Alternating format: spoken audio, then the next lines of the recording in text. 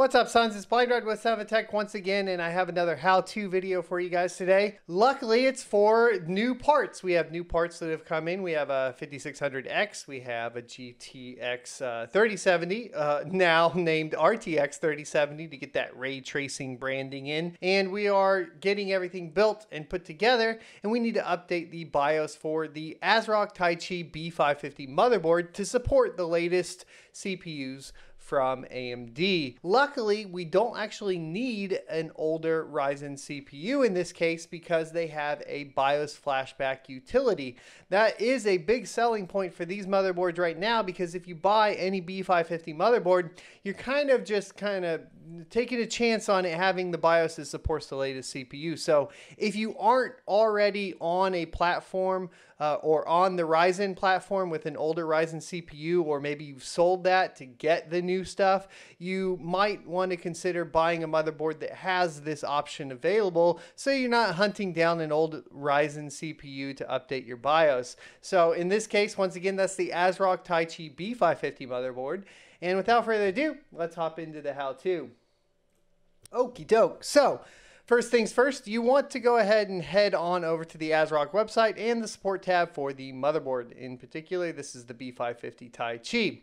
If you scroll down, you can click on over to manual and download the English manual. What you're going to find in the manual here is going to be the specific steps, which I'll leave a link, of course, down below for you guys to go check it out. But it's the specific steps for you to update your BIOS. Now, there's a couple important things here.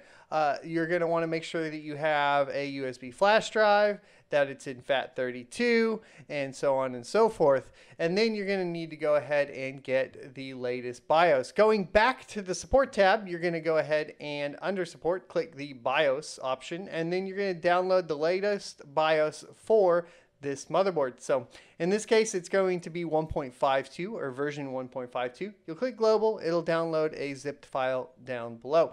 So then you're going to head on over to your downloads, and then you will have your ROM here. All right, so you're going to right click the file, and then you're going to go to 7-zip and extract here. Once it's downloaded, you'll have that BIOS right here for you guys to go ahead and take a look at. You're going to want to go to your USB drive. In this case, I named it BIOS. You're going to right click and click format. And then you're going to want to make sure that your file system is FAT32 and click start to go ahead and do a quick format. Keeping in mind, of course, that you're going to lose all the data on the drive. So make sure you back that up somewhere else or use a brand new USB drive. Okay, so back into downloads, you're going to right click and say rename, and you're going to rename it BIOS, or excuse me, have it creative.rom. Okay?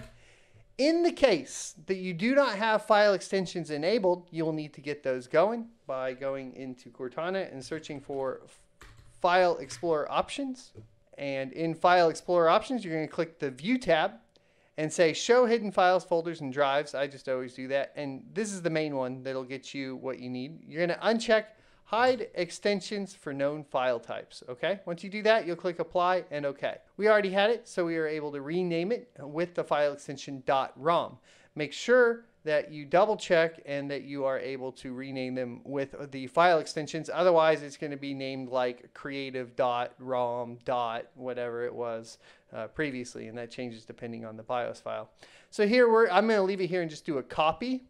And we're going to go to our USB drive, right click and paste it onto the USB drive. And I am plugged into a USB 2.0. Don't judge me. We didn't get that all taken care of. So once it gets copied over, we will move on to the next steps, which is moving on to the motherboard. Okie dokie. So your next steps are going to be pretty simple. After you've renamed the file and you have your USB drive prepped, you are going to plug in the 24-pin power connector onto the motherboard. There is going to be no need to plug in the additional CPU, and there's going to be no need to actually turn anything on. You will need to turn the power supply on, but you will not need to hit the power switch on the motherboard itself.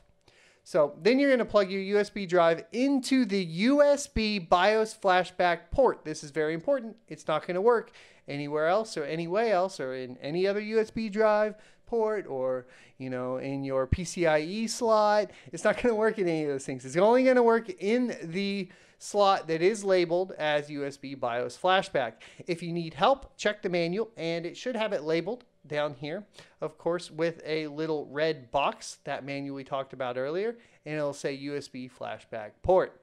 Once you've done that, you're going to press the BIOS flashback switch for about 3 seconds, and the LED will start blinking. You're going to wait until the LED stops blinking, and at that point, you will know that the BIOS is updated and the flashing is complete.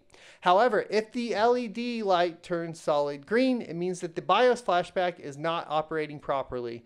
Most cases, this means that you plug the USB drive into the wrong USB port, which we talked about earlier. Come on, guys, keep up. So that's going to pretty much wrap it up. Once you've done that, you can plug in your fancy new USB drive. Yeah, you can plug in your fancy new RX.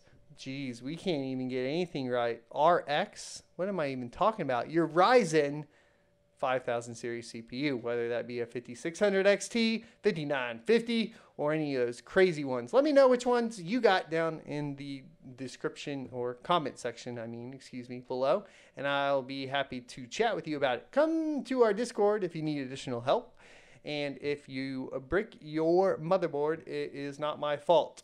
You need to follow all of these steps very closely, okay? Okay? Let me repeat that. Follow these steps very, very closely. These are all supplied by the vendor. And then if it bricks, you contact ASRock. Not me. I'm not support. That's ASRock. Okay. Glad we got that cleared up. Adios. See you next Tuesday.